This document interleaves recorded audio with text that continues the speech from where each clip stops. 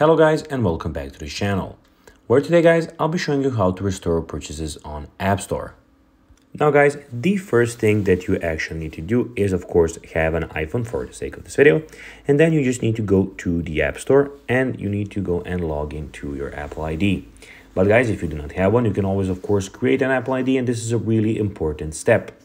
But guys, if you do not know how to do that, you can always go to our YouTube channel where we have plenty of how to Apple or iPhone videos, however we want to put it, where you can go and see all of those things.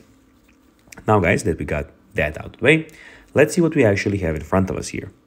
So in front of us here, as you can see, we have the App Store where we have the today's page where you can see all the applications that are for you, made for you, or they think that they are for you for this day. So today's date is 24 March for me, and we can see some games and apps here.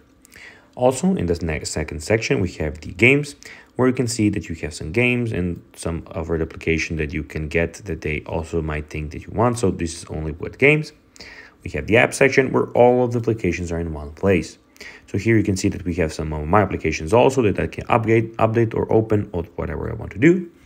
And also guys, in the we have the arcade where you can go and see some arcade stuff, and the search where we can search for games, apps, stories, and some more things. Also in the top right corner, as we can see, we have everything about your account. Guys, note this, all of this data is fake for the sake of this video, so that's just so you know.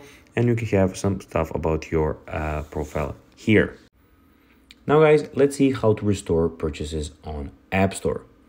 Well, the first thing that you need to do is go to the menu and type your username, then scroll to the bottom of the profile page which appears and select sign out, then select sign in or create an account, and from the list of the options select restore purchases.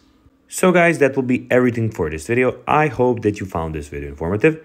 If you did guys, don't forget to like this video, share it, subscribe to the channel, put the notifications on, and guys, as always, I'll be seeing you in the next video. Bye guys.